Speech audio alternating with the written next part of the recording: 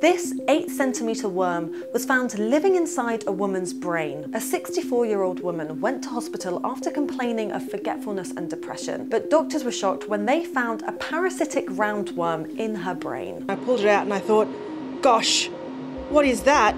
It's moving. This is the first case of the infection in humans. The worms are usually found in carpet pythons. Researchers say that she could have got the infection after collecting and eating wild grasses that could have been contaminated with the snake's poo. She was first admitted to hospital in January 2021 after 3 weeks of abdominal pain and diarrhea, followed by a fever and a cough. Doctors say that these symptoms were probably due to worm larvae moving from her bowel to her other organs. By 2022, her symptoms had developed to include forgetfulness and depression, and an MRI scan revealed that a worm was living in her brain. The infection doesn't pass between people, but it does show the growing risk of diseases spreading from animals to humans.